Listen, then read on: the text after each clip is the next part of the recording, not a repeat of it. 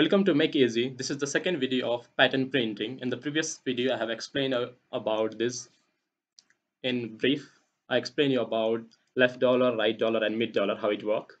So in this video, I'll be explaining you how to print the pattern using for loop.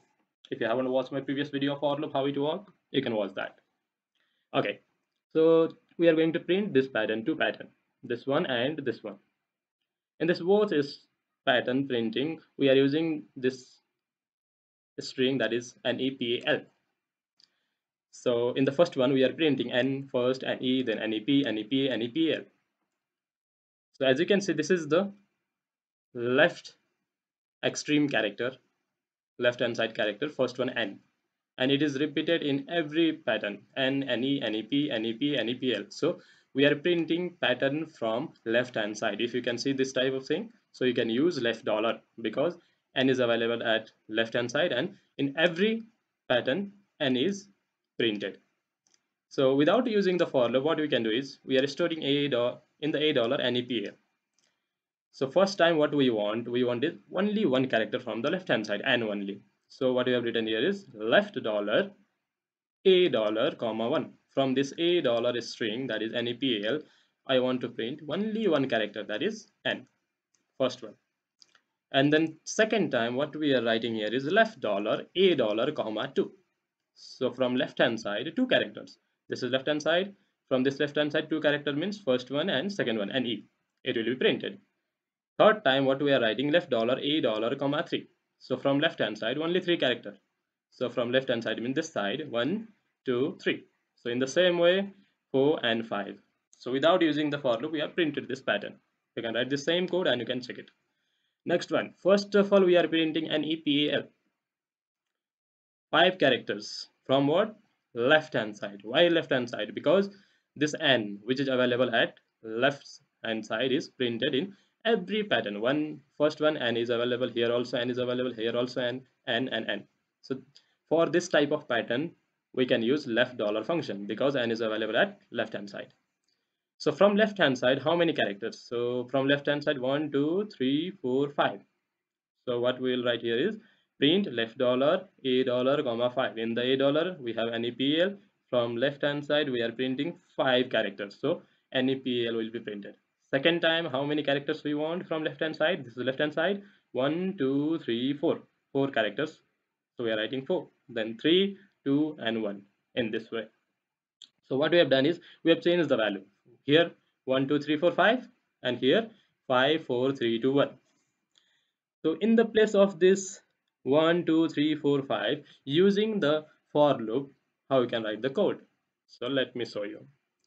So I'll go to this QBasic screen. Yeah, this is the first program without loop. I will just run it and show you what will be the output.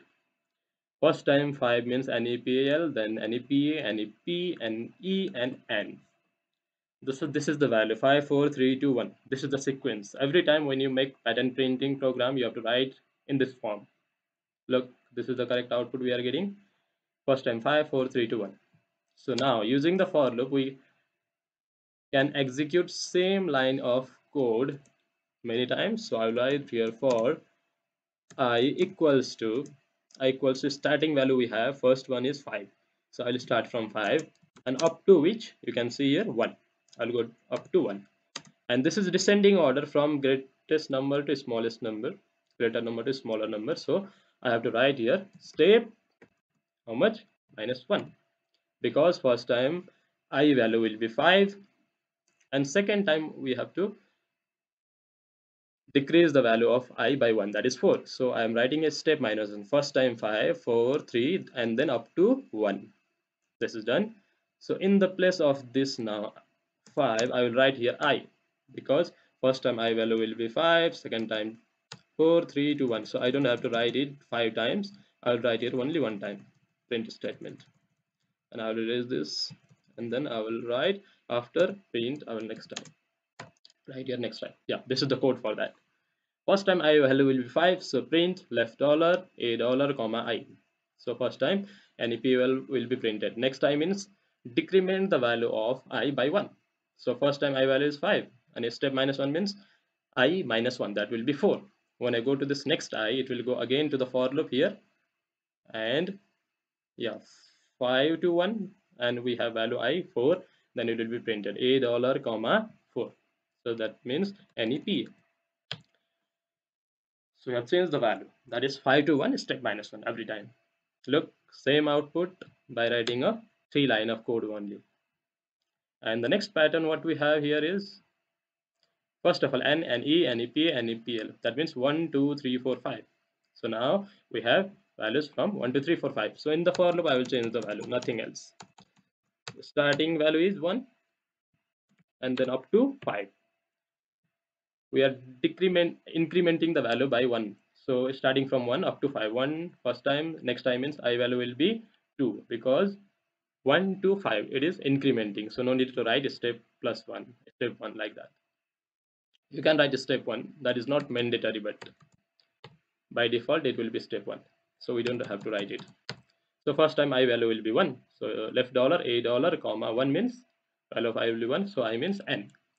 Next time means I value will be 2, so next time a dollar comma 2 means NE. From this N and E, in the same way 3, 4, 5 NEPL will be printed, and then when the value of I will be 6, this for loop will be false, that is it is running 5 times only, 1 to 5, so loop will be terminated. Now let's see the pattern will be printed or not. Yes, first time 1, second time 2, 3, 4, 5. So in this way it works. In the next video I'll explain you using the right dollar function how we can do that, and then in the next video I'll explain you about mid dollar. So everything we can do using left dollar and right dollar, we can do that same using mid dollar also. Have a great day. If you have any confusion, you can comment below. If you have any pattern, you can comment below. I will make video for that also. Have a great day and see you in the next video.